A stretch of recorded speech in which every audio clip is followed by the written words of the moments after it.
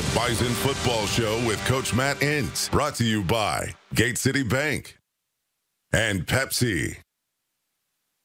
Hey, gorgeous day for football at Dana J. Dykehouse Stadium in Brookings, the 18th edition of the Dakota Marker. Tip your cap to the South Dakota State Jackrabbits, knocking off the North Dakota State Bison by the final score of 27-19. And welcome in the Bison Football Show. Jeff Culhane here with the head coach, Matt Entz. Coach, you knew this one was going to be an absolute battle, hard-fought game. Give me your thoughts just overall on this one. Well, I didn't think we executed very well early. And you can't give a good football team, can't spot them 21 points, and had a long list of self-induced issues, penalties, turnovers, and it's tough to win on the road in the Missouri Valley when you're going to play like that in the first two quarters. Yeah, no question about it. Outside of the obvious, the outcome, the final score, your biggest frustration / disappointment with the game today? Well, yeah, we couldn't contain the run game. I mean, the second play of the game was 75 yards. They end up with 170. I mean, he got, I bet 60 to 70% of his run plays came on about 3 runs today. You know, we can't give up explosive plays. We talked about it all week, that we need to keep the ball in front of us, make them drive the field. When we did that, we had opportunities to stop them. Can't turn the ball over in a good football team. And we got to finish with points some way, somehow in the red zone. We didn't do that a couple of drives, and you see that was probably the difference in the game. Yep. Walk me through that second play that you mentioned. Yep. Pierre Strong Jr. 75-yard touchdown run. It was a mid-zone play. I think we were in some sort of quarters coverage. I don't know where our linebacker was. Again, I tried to look at the scoreboard. It was kind of mumbled at that time. But, you know, to go 75 yards in the second play, that's a huge momentum. And all of a sudden there's a chink in the armor, and our guys are starting to think rather than, you know, getting them knocked down and make them earn it. Yep, you're able to even things up later on in the first quarter. 22-yard touchdown passing play. Cam Miller finds Josh Babich in that front pylon. Pretty good throw and a well-designed play by Tyler Roll, executed to perfection by your guys. It was. I mean, I thought offensively, you take away the turnovers. I thought we were able to move the football at times. We got it down in the red zone. We turned it over a couple times in the red zone on either downs or traditional turnovers. That's what's frustrating. But I think we were able to move the ball consistently. Just we couldn't get points out of it. Yep, absolutely. First half, the second quarter obviously did not go the way Matt Entz and his team would have liked to have gone. South Dakota State nearly 11 minutes time of possession in that second quarter of play. Let's take a look at our first half highlights, brought to you by Gate City Bank. Fine. SDSU scoring on its second play on a 75-yard touchdown run. Here's Zach Mathis, who makes a nice move. Mathis, with the 4th straight game, he comes up with a reception. This is a big one, too. Hofstad coming in, done a nice job of filling in for him, though. On the toss here, nothing doing. Swarm down, as Strong is brought down, and guess who? Cole Wisniewski right on the spot here with a 3rd down. And 6. Miller going deep, looking for Watson. Incomplete, and a flag is thrown. 1, so it'll be 2nd down and 11. Miller, play fake. Now will get out of there and run it himself. Cam Miller with lots of open running room. Makes a nice cut and slides, the great baseball player he was, to the 23-yard line and picks up a Bison first down in a game that was 17-all in the 4th. He wants to throw here. Goes to Josh Babich for a touchdown. What a catch by Babich. Held out of the end zone for 6 weeks. Now 2 touchdowns in 2 games. Miller steps up, waiting. Lofts this one. That's caught. That's Sproles who got open. Or excuse me, Braylon Henderson who gets open all the way out to the 41-yard line, and a Bison first down.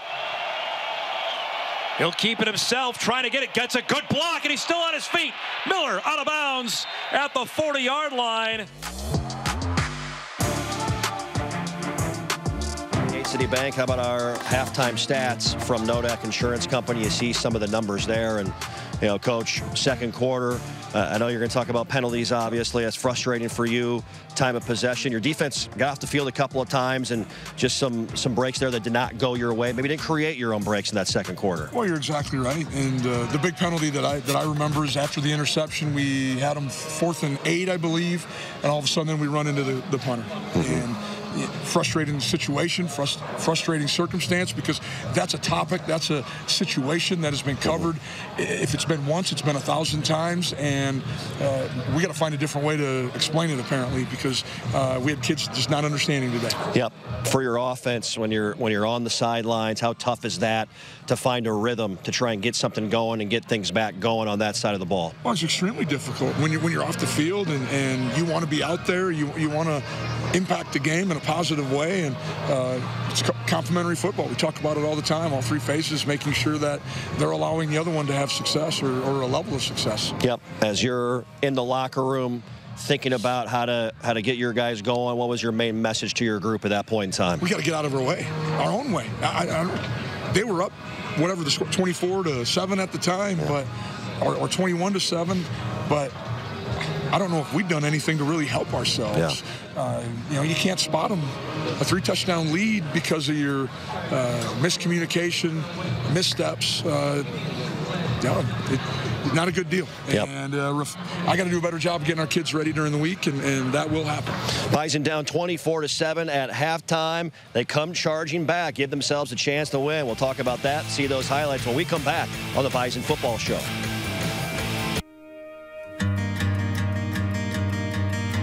Teamwork, talent, dedication,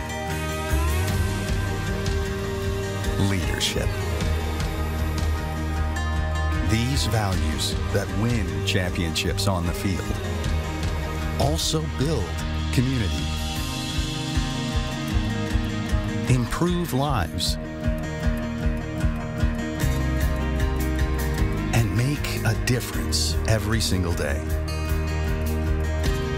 For you, for our neighbors, for our community, for a better way of life. Gate City Bank.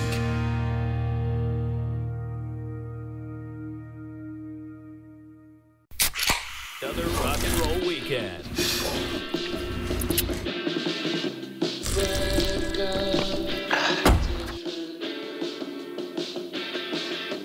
Burgers, better with Pepsi.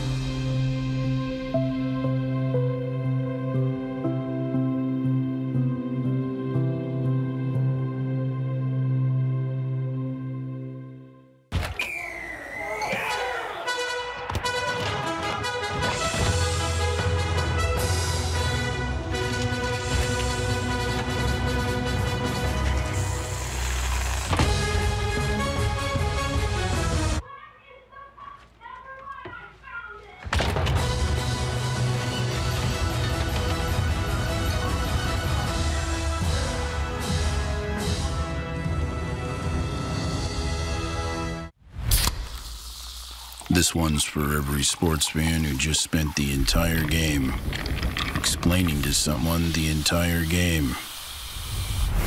You've compromised enough. Pepsi Zero Sugar.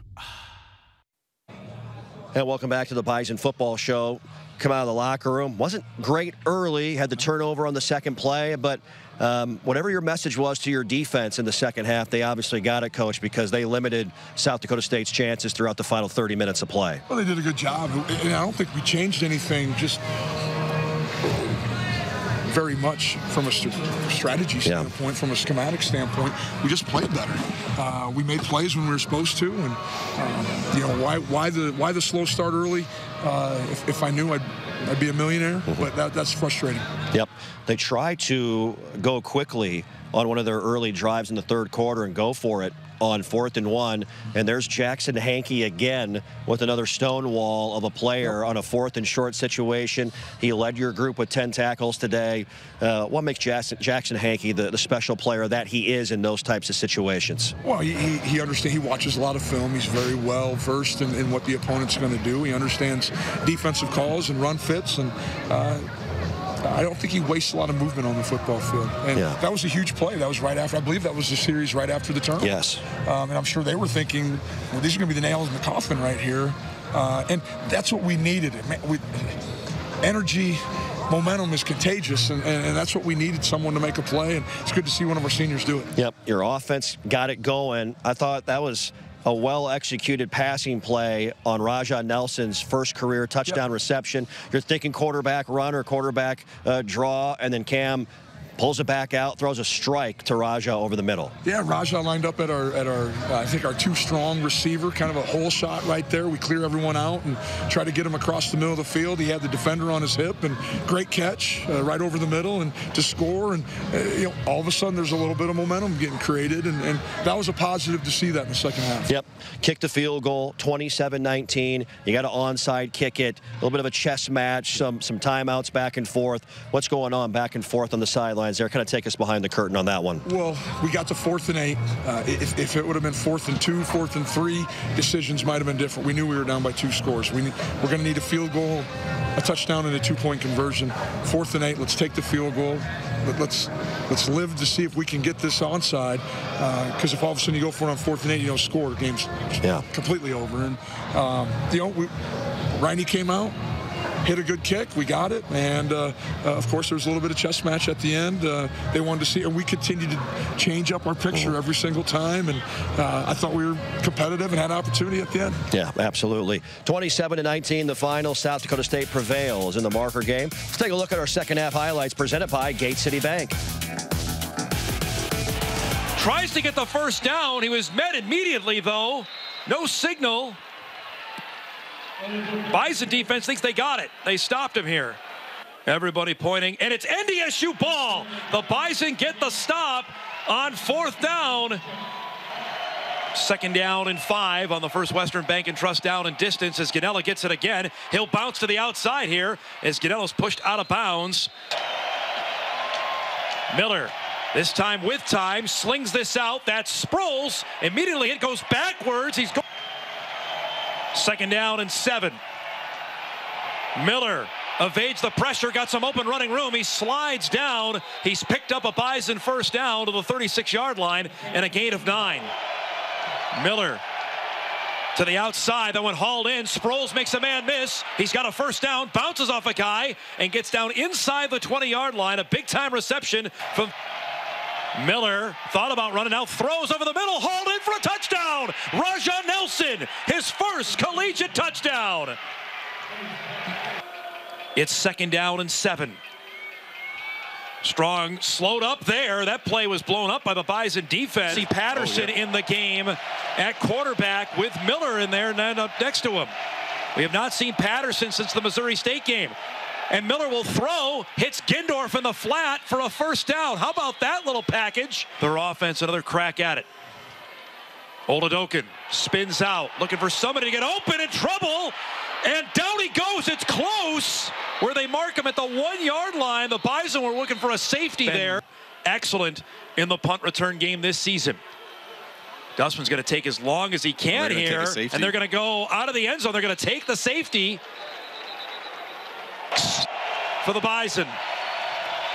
Miller floats that one. Watson on the reception, makes a man miss. Watson down the sideline, still with it, still on his feet, breaking tackles inside the 20 before he's finally brought down one way or the other. Hold down, kick is up. And that is good. Well, the Bison battle back, have a chance to win after falling behind by the score of 27-7. Our final game stats presented by Nodak Insurance Company. And Coach, you actually end up outgaining them in this game in total yardage. I know that's not the winning number you want overall right there. I apologize for doing that. But your guys fought came back, had a shot, and I know still frustrating with the end result, but put together a second half to give you a chance. Yeah, we did. I mean, our kids, I never once anticipated, thought, or even the thought even entered my mind that our kids would quit and give up. I just was frustrated that we didn't start with the urgency and the aggressiveness that we needed to play against a good football team on the road. And hopefully we learn from it. If we don't, then we're not very intelligent. But we need to let this one burn a little bit and flush it come Monday once we go back and review it and learn from it. And then we got to get ready for another one next week on the road. Yep. Cam Miller, over 200 yards passing, a career high in rushing yards in this game. Our Nodak Insurance Company player of the game. Cam, tough loss today. What wasn't clicking for your offense? You know, we had some costly penalties early in the first and second half. You know, we got to clean that kind of stuff up. We got to use cadence a little bit better. You know, I thought we were pretty efficient in the pass game. You know, I thought the guys up front did pretty well. We just couldn't put it in the end zone. You know, on that last or second to last drive there where we had it at the 2-yard line, first and goal. I just ran into the guard, and that was a pretty big play there. Why was it so hard to get the run game going in today's game? I think their front seven's pretty good, but I think, honestly, we did a decent job. But, you know, they were just bringing their safeties down and getting in the run game. So we were supposed to hit them deep, but we just didn't do that today. One last question for you, Cam. You got 2 games left. How are you going to rally? You know, I think we're going to use this as a learning moment. You know, we still have all of our goals in check. You know, we can still win a conference championship, and, you know, we can still win a national championship. So we just got to keep the guys positive and motivated and use this as a learning experience. Cam Miller, coach, our Nodak Insurance Company player of the game, made some nice throws. Obviously, you want to eliminate the turnovers, but overall, some good, solid statistics. Yep. And not a perfect game by any means, but a quality effort today from Cam. It was. Cam's going to come and give you everything he has. We got him involved in the run game a little bit. He made some big-time throws for us.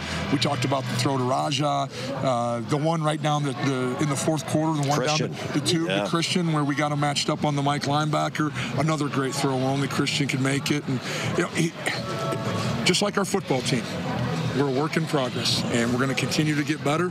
I know that for sure. I feel comfortable saying that, and I know Cam will be right back in the office and in the football facility tomorrow, making sure that he learns from this game. Yep. Well, TaMerik Williams, we're seeing more and more of him in that Bison running back spot. Logan Campbell has a conversation with him, the SMU transfer. Our Olaf Anderson feature stories coming up next.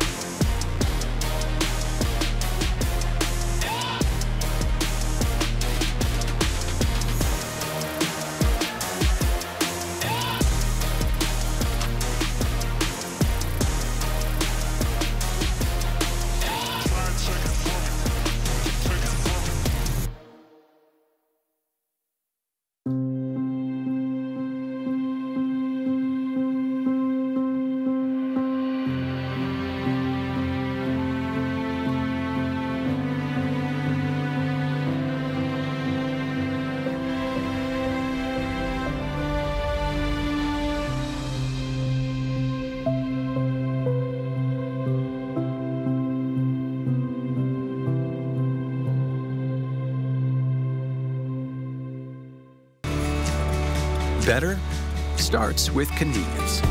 Our 43 convenient locations make running errands easy. Better starts with trust. You can trust that your pre-approval is guaranteed on closing day, which is one less thing to worry about. Better starts with saving you money. No ATM fees and no minimum balances mean how you spend your money is up to you.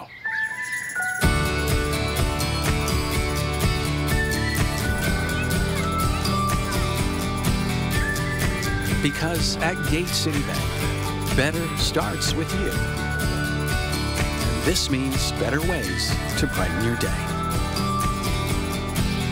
Gate City Bank, for a better way of life.